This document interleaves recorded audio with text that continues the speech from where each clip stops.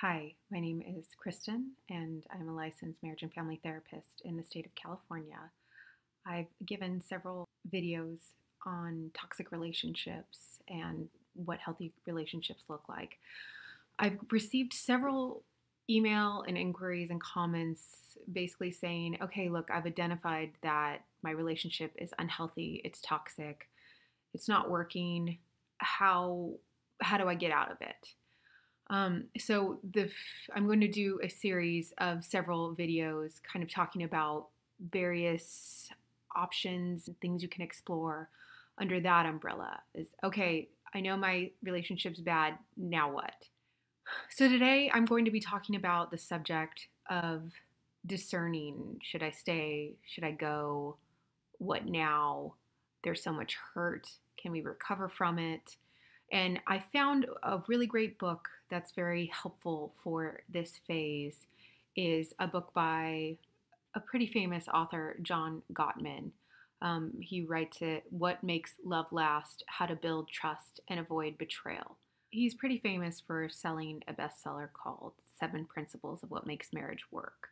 He does a lot of years and years and years of observing marriages in what he calls the Love Lab up in Northern California, and then follows the marriages through several years and finds what marriages last, what marriages fall apart, kind of collects the data about what commonalities do they have for good relationships and what things lead to divorce. It's a great book when you are in a rut. You are very cynical about your desire to stay in your relationship, maybe because you've been harmed or victimized by your partner, or you were the one who did the harming and victimizing. You're trying to figure out, should I just make a clean break of this one and go start somewhere new? This is a great book to kind of read while you're in that thought process. He gives a couple reality checks that I appreciate and gives you some basic concrete skills when you're trying to assess, okay, my relationship sucks. Helps you understand why it sucks in the various ways, your harm that you might have caused your partner, and how your partner might have harmed you, and where to go from here. How to engage in those really uncomfortable conversations, how to heal, how to talk about these kind of things. And what does love even mean to you? What do you want it to be? What are your goals with a partner? So let's dive into a couple elements that I think are worth highlighting. And obviously, if you want to get into more detail about the subject matter, you're welcome to pick up the book. And I also link below. I have a recommended reading list, and you'll find it there along with lots of other helpful books. He starts by explaining that a relationship can't exist without this concept called trust. He gives you even a trust matrix to assess, where you and your partner are on your ability to trust each other. Because the concept is that you can't be in an intimate relationship. You can't share parts of yourself, your good, your bad, your light, your dark, without seeing some kind of evidence or proof from another person that they're worthy of holding those pieces of you, that they're not the type of person that's will take something that you're embarrassed by or that you're sensitive about and use it to exploit you or harm you. So there has to be some minimal level of trust in order to be in any kind of intimate relationship, friendship, family engagement, etc. And it just simply won't work otherwise. It'll be a pretty superficial relationship without that element of trust. So he explains that betrayal is often at the foundation of every relationship that's failing. If a husband works too many hours instead of putting his time and focus on his kids and family, there is an experience of feeling betrayed because there is an expectation that your partner will want to spend time with you and give, parts of his life to you, and you feel betrayed when that is not happening. When a wife or partner breaks his or her promises, breaks commitments, similarly, addiction, any kind of addiction, can also be experienced as betrayal. So addiction is not just substance use. It can fall under many categories. You can overwork, you can overspend, you can overeat or undereat. These are any behaviors that have created negative, damaging consequences, and you've tried to stop them at some point and you can't. And most often, there is lying, secretiveness, double lives going on. Where addiction can take on many different forms, and I want you to appreciate that and appreciate the fact that betrayal is when there is a general expectation that you and I are being honest and upfront, and there's clear communication of expectations when suddenly you feel like those have all gone by the wayside and you're not really sure and you're disappointed or feel betrayed because of that. Gottman writes about trust. Mutual trust is what lets people feel safe with each other. It deepens their love and allows friendships and sexual intimacy to blossom. Unhappy partners complain that their relationship lacks all of these elements. A great thing about this book is kind of exploring, can you rebuild trust? Where are you at on your trust meter with your partner? And here's some steps, some communication that you can dive into. There's another element that he explores, which is called the negative sentiment. I see this a lot in my practice. How negative has your filter become about where you're being hypercritical about your partner, what he or she does, about what marriage is to you, what monogamy means to you. I think it's an important aspect when you're assessing the viability of a marriage or a relationship. I have a YouTube on signs that your partner is cheating, and I kind of get into the nitty-gritty about why they engage in these types of behaviors. But if you're still curious, they also talk about it in chapter 3, which I think is very worthwhile reading. He gets it pretty accurate in my opinion. And he does emphasize the fact that it starts many steps before two people outside the marriage engage in an extramarital affair. It starts with crossing boundaries, kind of testing boundaries to see who's going to bounce back.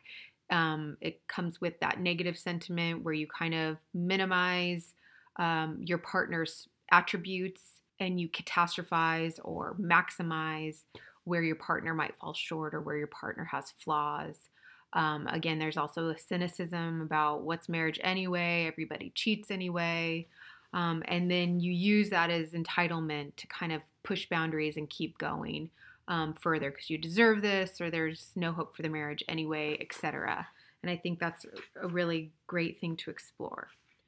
So John Gottman also covers ways that you can protect your marriage or improve the quality of your marriage in order to prevent infidelity or betrayal from happening.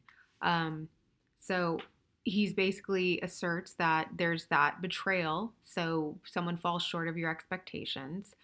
That doesn't get repaired. It builds and builds and builds. There's lots of unspoken resentments. There's that negative sentiment where you start viewing the person in the marriage or the relationship through a very negative filter.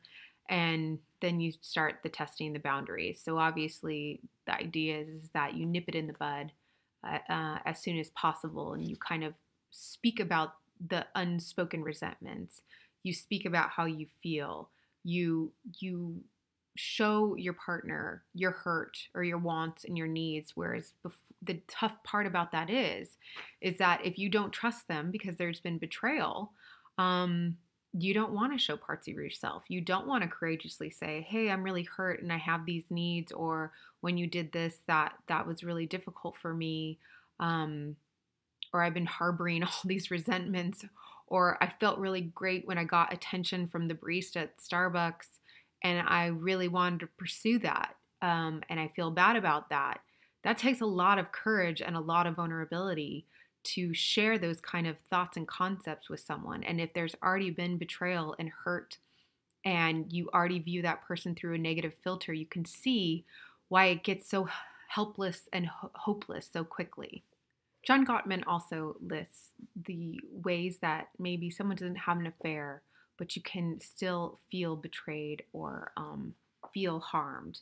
So these are really great indicators if, again, you're not looking at these videos because there's been an affair, but you're questioning the viability of the relationship. One of them is the conditional commitment. It's basically the concept that I'm around until something better comes around. And so you're always putting the vibe out to somebody else just in case. In our sex addiction, love addiction world, we call that rain checking. So you may be in a monogamous relationship, but you always kind of have your parachute packed and you're always putting that vibe out to another person to just see if maybe something better comes along. Your partner has instincts and intuition, and either you say that you're not fully committed with your words or you just behave that way, and they can kind of pick up that you are too flirtatious or you have one foot out the door all the time. You don't fully engage with your intimate partner. You're not fully vulnerable, and you don't allow that person to fully see you. Another way is a non-sexual affair where there's just secrets kept, really, really deep, intimate, emotional conversations that if your partner knew you were talking about these kind of things, he or she would not be comfortable with that. And you just kind of keep it a secret. And you don't, you have this exchange with someone and you say, oh, we're not having sex or anything. But the other type of way that you can betray somebody is through lying. Lying is essentially the foundation of betrayal. And, but he's just saying straight out, if you are keeping secrets from each other in order to avoid tension, there's pent-up resentment that comes from that, and usually comes out in a passive-aggressive kind of way, which destroys trust and creates betrayal. So other ways he lists, and I'm going to let you just read the book if you want to know more about these, is if you form a coalition with someone other than your partner, kind of against your partner, that can be absentee or cold, withdrawing your sexual interest, because obviously there is an expectation, well, at least usually it is an expectation, that if you're in a monogamous, sexually intimate relationship, that there is some interest in contributing to your partner's sexual needs. It's a very delicate subject, and a lot of heterosexual couples struggle with that. And there's sometimes mismatched sexual desire, and I'd strongly encourage you to seek out a sex therapist who can help you with that topic.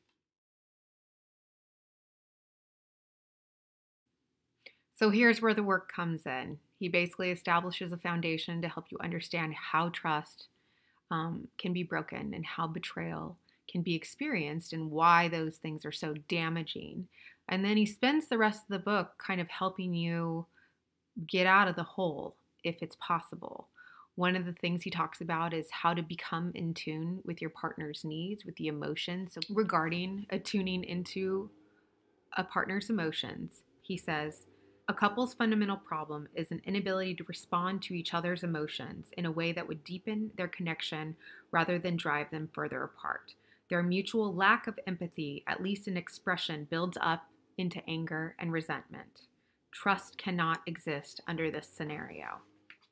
So after John Gottman establishes the various ways that you can betray your partner and destroy trust and how damaging that is to the relationship, he gets into a guide of how to start repairing that if it's at all possible. He gets into how to engage in conversation. He starts with a couple suggestions of put your feelings into words. He even adds a little emotion feelings list to help you say it hurts when this happens. It makes me mad when this happens. When you did X, Y, and Z, this is how it made me feel. He then suggests to ask open-ended questions when you're engaging with your partner. Follow up with statements that deepen connection. Respond by saying back what you just heard and in your own words. Reflect back. So he's just giving general healthy communication skills. Express compassion and empathy. If you think your mate's overreacting or should have a different emotional response, just hold back on that urge. to offer your opinion or suggestion. This is just open communication, and it's very hard. Um, your goal is to let the person you love know that you're standing with him or her. So your partner comes in disgruntled from work, and you pick up the tension, and in your head you might be thinking, oh crap, now he's gonna be short-tempered and frustrating to work with, and there's that negative filter that you have going on about your partner. um, he's basically encouraging you to remember those four things and just say, hey, you seem really frustrated and tense. What's going on? Oh, well, work. I just hate my job. Can you tell me more? What's going on? Well, that one coworker I work with, he just threw me under the bus and it's really frustrating. And you express empathy. That has to really feel terrible to be in a workplace where you don't trust another person, and you feel like it's an environment where people can throw you under the bus. That must be terrible. Well, yeah, it is. That's just an example of how you can engage in these conversations. That's obviously a less sensitive subject than, yeah, I may never trust you again because you slept with your secretary. But nonetheless, it's beginning steps, baby steps. Next section of the book, he talks about how to turn towards each other, because as I've mentioned several times before, if your marriage is wrought with distrust and feelings and experiences of betrayal and hurt, turning into your partner, turning towards your partner is the last place you want to be, because all you know is that the person has betrayed and harmed you, and he or she is going to fall short on the expectations, so why bother? But he encourages you and says couples who remain married at the 6-year follow-up had turned towards each other 86% of the time during their stay at the Love Lab. The couples who also expressed humor and affection and even laughed during their monitored conflict discussions. So some examples of how to turn toward your partner is to pay attention to them, to notice their body language. You know, the example I just gave of your partner coming home and looking tense, that is you becoming attuned to their cues. And then you practice the empathy to show, hey, I'm here. I don't try to solve it. I can't fix it, but I'm your teammate and I'm here for you and I'm going to help you through this. And I can certainly empathize with you or support you through this process. He then engages into a very detailed breakdown of how to engage in some intense, let's say very conflict high resolution communication skills that I think are definitely worth your time and energy. So you can imagine when you're dealing with betrayal and infidelity and hurt, and you have one foot out the door, most things that you're going to talk about are going to be very high escalation, high anger, high emotional reactivity. So he spends several chapters on kind of helping you engage in that kind of communication with your partner. What I love about John Gottman's books, The 7 Principles, and this book, What Makes Love Last, is he has all these great anecdotal quizzes, which are sometimes, I have to assume you very rarely take them with your partner, but they can help you kind of get on the right track of understanding the mindset and understanding the viability of your relationship, just kind of from the comfort of your own home. So he talks about your probability of recovering from infidelity. Oh, sorry, I am really bad at this. Assessing kind of what went wrong to begin with. I love these darn quizzes. I give copies of them sometimes to clients. He even breaks down how to choose a good therapist. Not all therapists get it right. Sometimes there's a lot of blaming, a lot of shaming. I love that he does cover this, and he acknowledges that every mental health professional is not going to be a perfect fit for you and your partner's needs. And he gives you some ways to explore, to assess, and figure out who's the right fit for you. He also gets into a step-by-step breakdown of how to recover from betrayal, but specifically more infidelity. And that talks about confessing, making atonement, kind of understanding how it all went wrong and where it all went wrong, kind of breaking down um, the little mini baby steps that led someone to turn away from their partner in their marriage. And sometimes both partners turn away, but just in different ways. And then the ever elusive forgiveness process, which is much easier said than done. And it takes time, but nonetheless, that's kind of what has to happen if you're going to get to some kind of level of trust. I want to add this moment to just talk about trust, this concept of trust. I find that to be a very difficult name or word. If you watch all my other videos, you'll notice that I repeat over and over and over again that we're all flawed individuals.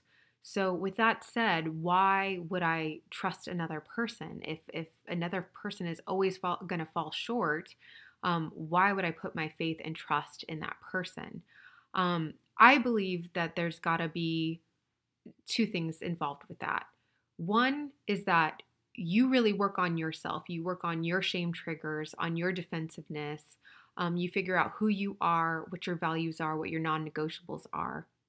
You really improve your instincts, your intuition, your resources, your confidence, so that you're never operating out of fear of losing the relationship, or who am I or what am I without this person. So that you can kind of also, your instincts and intuition are on, so that you can be like, that's weird. Why is my partner doing this? Or why is this happening? And you're kind of noticing inconsistencies or things that don't make sense. And the confidence and vulnerability kind of be like, I'm not feeling really safe right now. I'm wondering what's going on here. And you can actually talk to your partner in a non-defensive, creating way, explore, ask. And then the second part is, you can give your loved ones, your intimate partners, the benefit of the doubt, but that doesn't mean that you're blindly trusting them, that if they said they were working late because, they had a deadline that you were unaware of and that they've never mentioned before, and their story seems really inconsistent, that still means you have the right to verify and ask questions and say, I'm really confused because this deadline, you've never mentioned it to me before. And, you did sexually act out with someone at work. So I kind of need to know that you're not getting into old behaviors. Or the same thing can apply with all those other addictions or abusive or unhealthy behaviors that I explained at the beginning of the video. In trying to touch upon all facets of relationships, he does some great coverage on connecting sexually, how to kind of rebuild or improve or repair the sexual intimacy. Because as you can imagine, that in order to be sexually active with someone, or want to sexually connect with another person, you want some kind of level of trust. And if you've experienced betrayal, that's going to be a huge issue. So he goes into that, which I think is really great. And he also gives quizzes of how to know if it's time to go. A lot of the people who email me or comment are in that discernment phase where they don't know, is this stuff repairable? I'd encourage you to maybe check it out. My favorite category that he closes with is something that I think we all struggle with or wonder, especially if we've been betrayed and been hurt in a relationship, which is, what is love? And he has a very long quiz, about exploring this subject matter. What is love? What does it mean to me? Where do I want to go from here? He quickly summarizes love as, enduring love comes when we love most of what we learn about that other person and can tolerate the faults that they can't change. A loving partnership gives us wonderful gifts that make life worth living, a sense of purpose, greater health and wealth, and of course, loving care and nurturance. So all in all, John Gottman's book, What Makes Love Last, I believe is worth your time and energy. It's great for those who've been writing me and wondering, where do I go from here? I'm so hurt. I feel so damaged. I've done so many wrong things. I think it's a great one to add to your library. And if you've read it, I would love it if you put some comments or feedback down in my comments page. And I'll be following up with several other topics along the lines of how to kind of repair and recover from unhealthy relationships or hurt or harm in a relationship.